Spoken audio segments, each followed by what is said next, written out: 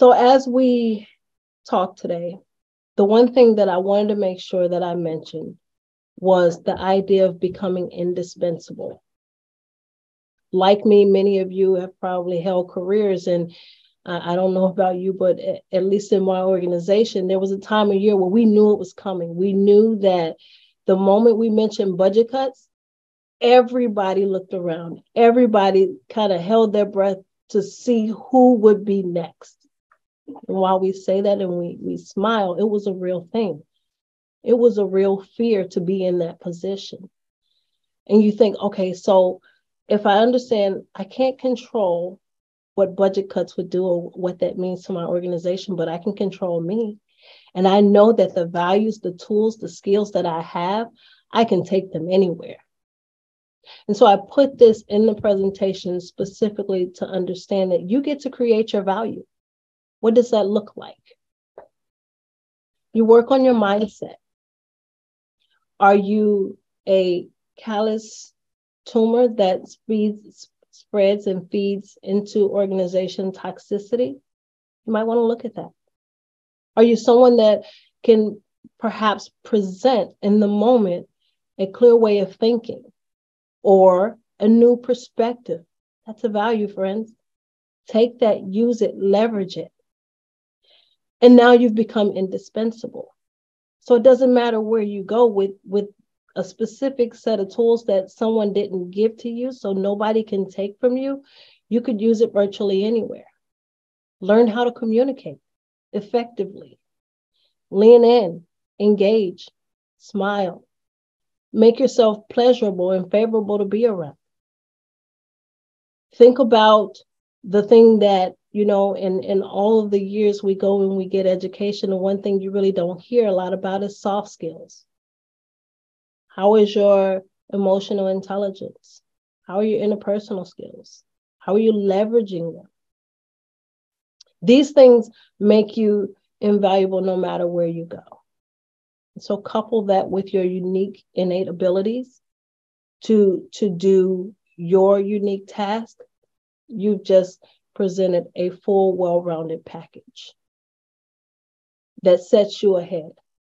And these things, I find that it does not necessarily hinder you when you couple that with, well, I've already gotten 15, 20 years in the industry, and now I feel like I'm competing with someone who is younger and newer and more advanced.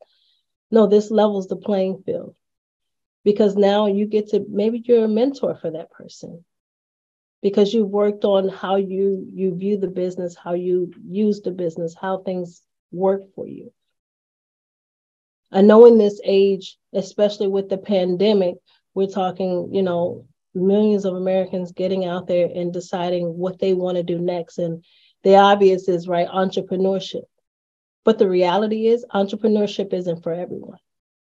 And so I encourage you to consider what's right for you. You don't have to follow the status quo and think, okay, well, I want to go out and do consulting work, or I want to go out and take a chance and go into this field to be an entrepreneur. And that's really not your wheelhouse. This is a perfect moment in time for you to consider, what is your wheelhouse? If you enjoy accounting, there are many organizations that would love to have you.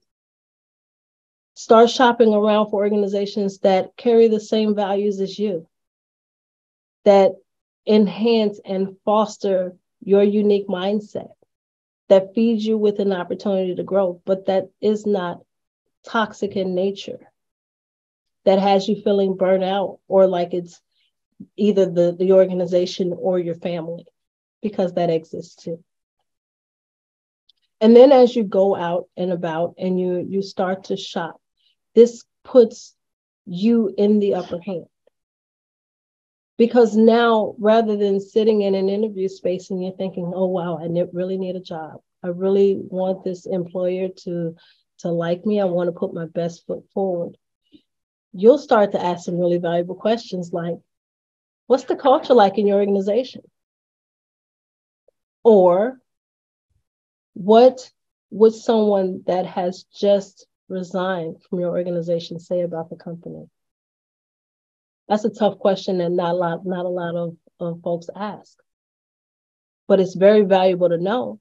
I would want to know if someone, resigned from an organization because they were feeling burnout and overworked, or if they just, were coming towards the end of their time with the organization and they just parted ways. It makes a big difference. So when you work on things like how to create your value, how to leverage your soft skills, how to work on your mindset, you then become indispensable.